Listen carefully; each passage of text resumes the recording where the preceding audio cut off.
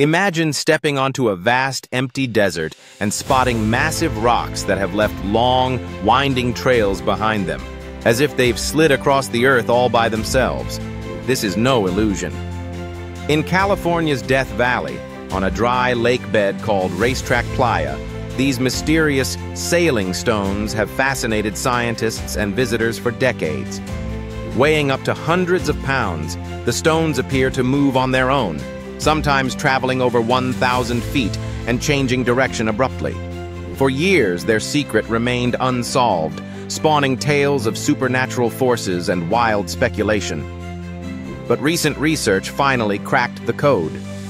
During rare cold winter nights, a thin layer of water freezes beneath the rocks, forming fragile sheets of ice.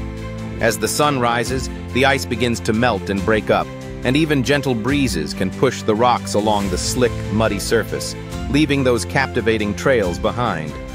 This phenomenon is a perfect blend of geology, weather, and physics, showing how patience and curiosity can turn a desert mystery into a remarkable triumph of science and understanding.